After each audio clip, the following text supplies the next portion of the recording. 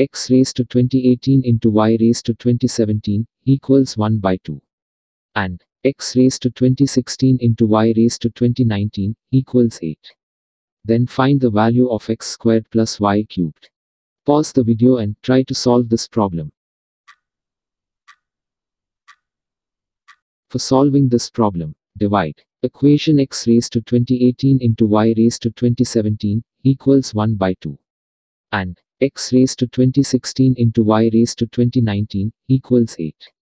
Then we get x raised to 2018 into y raised to 2017 by x raised to 2016 into y raised to 2019 equals 1/2 by 16.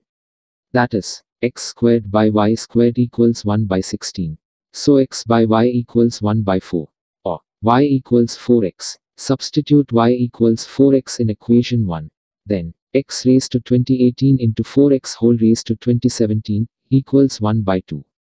Or x raised to 2018 into x raised to 2017 into 4 raised to 2017 equals 1 by 2.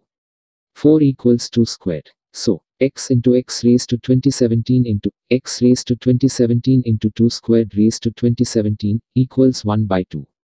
X into x equals x squared. Then x into x squared raised to 2017 into 2 squared raised to 2017 equals 1 by 2. X into x squared raised to 2017 equals 1 by 2 into 2 squared raised to 2017. So x equals 1/2. Substitute x equals 1/2 in y equals 4x.